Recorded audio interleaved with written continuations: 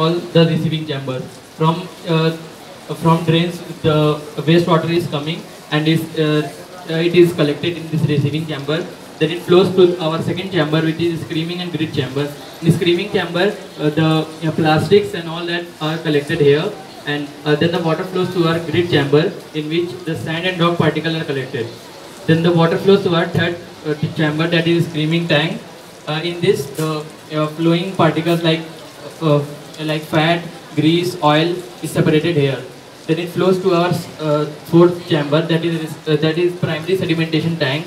In this, the heavier rock particle which cannot be the lighter rock and sand particle which cannot be separated in grit chamber is collected here. Then it comes to our fifth chamber, that is aeration tank. In this, we have used fans to produce bubbles, which promote the microbial